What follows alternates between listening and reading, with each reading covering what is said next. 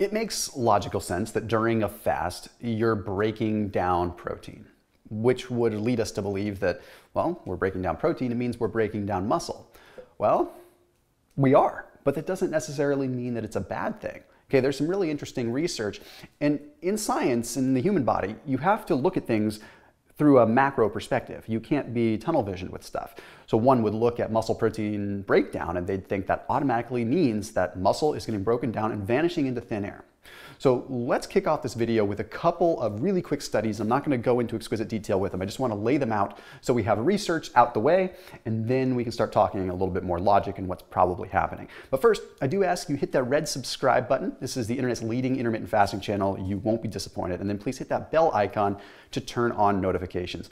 All this stuff is informational purposes only. Fasting can be extreme sometimes. I'm not a doctor. I'm just some dude on the internet, and I've lost about 100 pounds, and I enjoy biochemistry. This first study was published in the European Society for Endocrinology. Okay, it took a look at 72-hour fasts, and it wanted to investigate what the net protein breakdown was like. Okay, well, no surprise, they found that during a 72-hour fast, there was a big increase in net protein breakdown, which means that somewhere in the body, protein is being broken down. But they also found that MTOR was turned way down. Now, to give you perspective, MTOR is what we call the anabolic switch. MTOR is like the big overall master switch that tells the body, yes, you're in building mode, or no, you are not. So MTOR was deactivated or reduced. However, when they look at other genes and other situations like FOXO3, there wasn't really a change. So what this tells us is that the muscle protein breakdown was a result of MTOR being deactivated or downregulated, not because there was a protein deprivation. Now, I know that's gobbledygook, so let me just kind of circumnavigate it, make it clear. Basically, what that means is, yes, protein breakdown was elevated, but only because muscle building was turned off, not because there was a, quote, need for protein as fuel. Okay? Now here's another study that was published in PLOS1. Okay, it found that the phosphorylation of mTOR was downregulated by about 50% throughout a fast. Again, no surprise. That just tells us right then and there, mTOR is turned down. However, they also found that autophagic markers, autophagy, was upregulated over 30%. So let me again give you context here. Muscle protein breakdown increased because mTOR turned down, but autophagy went up. That implies that those proteins that were broken down from the muscle were actually used via the autophagy pathway to build something else up. So it doesn't mean that we just magically excreted this protein and it just disappeared. It means that that protein was broken down from muscles and it was used somewhere else. Okay, we'll explain more about this because it actually could lead to even better muscle growth, okay, in way of higher quality muscle. So just stay tuned on that part. So it's important that we know that muscle protein breakdown is crucial. Okay, in fact, if you look at mice that have been engineered to not ever break down muscle protein, they are markedly weaker. Why? Because muscle protein breakdown is what ultimately is the later stimulus for muscle protein synthesis. If we don't break down, we don't rebuild. So during a fast, your body is taking broken down, weaker parts of the muscle, putting them somewhere else, and then later on when you eat, it's going to repair that part that it broke down. You're not losing muscle, it's not going away. Okay, as long as your refeeding strategy is appropriate, you're gonna actually build higher quality, more than likely denser muscle. So essentially, when we see that autophagy increases during a fast, that is like the superhero that's taking the protein that's broken down and putting it somewhere else. I want you to think of it like this. It's like a dysfunctional Robin Hood, okay? So your body has this Robin Hood that sees that there are muscle proteins in your muscle itself that are just kind of dysfunctional, not doing their job very well. They're just poor members of society. So Robin Hood goes in and he takes those proteins and he says, hey, you don't deserve this job. And he gives them to other areas of the body that have potential, that maybe just need a little extra protein, a little extra manpower. So maybe he's giving them to the skin or the intestines or the hair or the collagen, right? Okay. Now that doesn't mean that the muscle protein that's in the muscle is just gone for good. The moment that you refeed, the moment that you eat, as long as you're consuming enough meat or enough protein, those proteins from what you ate are going to repair what was stolen. So you're never going to have an impetus or a catalyst to repair what was stolen from Robin Hood unless you get rid of it in the first place and refeed with good quality meat.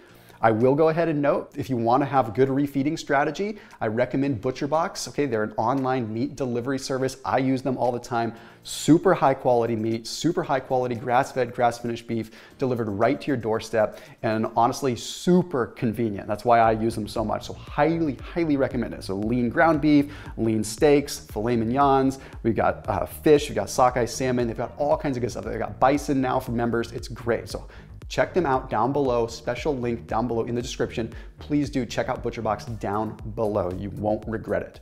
So now you've refed in a proper way, your muscles are satiated, right? And you never really had that net protein breakdown overall unless you end up not eating enough during your eating window. So I always recommend, yes, make sure your calories are up. Make sure you're eating enough during your eating window. Okay, fasting isn't all about a caloric deficit. It's about reallocation and meal timing and time-restricted feeding, but still getting the same calories in. So one thing to consider also, if you need a little bit extra push, why would your body preferentially use muscle for fuel during a fast when it has plenty of fat to use? Fat yields 9 calories per gram, protein yields 4. Show me any economic reason, as far as your body's concerned, that it would want to use muscle versus fat, when fat is just there to go and all the genetic pathways are there, the gene expression, the activation is there to utilize that fat. Okay? It makes way more sense for it to use fat. And then I want to coin some stuff from Peter Attia. Okay, Peter Attia is highly respected, regarded in the fasting community. He's a great MD that knows a lot in this category. I've done some work with him. Okay, so he talks about how during a fast, your body's utilizing fats, which means you have more ketones being elevated. Well, ketones are muscle sparing because they spare leucine. Okay, so leucine is largely an activator of mTOR. It's very anabolic. It helps muscles grow. So if you're in a fasted state, Peter suggests that, yes, globally, from a large perspective, mTOR levels are turned down, which means that in the global view, your body is in much more of a catabolic state than a muscle building state. But that doesn't mean that it's localized. So what I mean by that is, yes, mTOR is turned down, but at the muscular level, you actually have a muscle sparing effect because leucine is high. So just because mTOR is down doesn't mean that it's down in the muscle. And if you're giving yourself a little bit of a stimulus to be able to create new muscle by lifting some weights during a fasted period, you can actually activate mTOR at the muscle level while keeping autophagy high at other levels. It's not just a master switch. There are secondary switches as well. So that means that we could have the potential during a fast to activate protein synthesis in such a way that when we break our fast, we build very quality muscle. I encourage you, take a look at people that frequently fast. And this is anecdotal, and this is kind of just outcome based, I suppose. Take a look at most of the people that practice intermittent fasting and also lift weights. You'll notice their muscle is denser, generally speaking. They're usually very strong. They usually have good muscle bellies. They usually have very fibrous looking muscle. The point is, higher quality muscle. And they usually have less injuries to boot, although that's purely anecdotal, and I do talk to a lot of people and think that I know what I'm talking about in that category, but feel free to prove me wrong. Anyhow, I highly recommend that you watch this video 1 or 2 times and really let this soak in. I'm going to do a follow-up video where I talk specifically about the fasted forms of training that actually can help benefit this whole process to begin with. Don't forget to check out ButcherBox down below, and also please don't forget to like, subscribe, and turn on notifications. See you tomorrow.